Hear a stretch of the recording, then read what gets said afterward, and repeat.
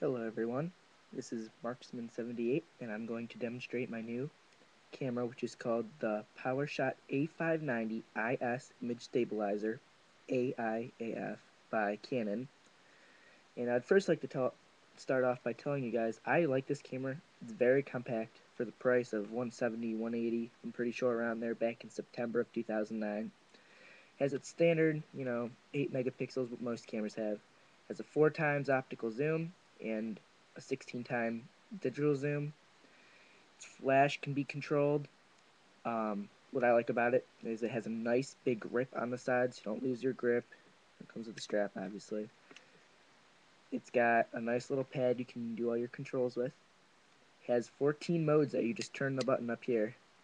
And for any of you that are old-fashioned or classic, it has a little just viewfinder.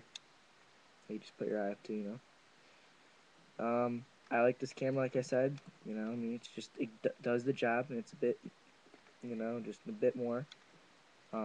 It's meant for high menu options for programs such as Adobe, or if you like to enhance things on the spot too. It's got a lot of functions compared to most cameras.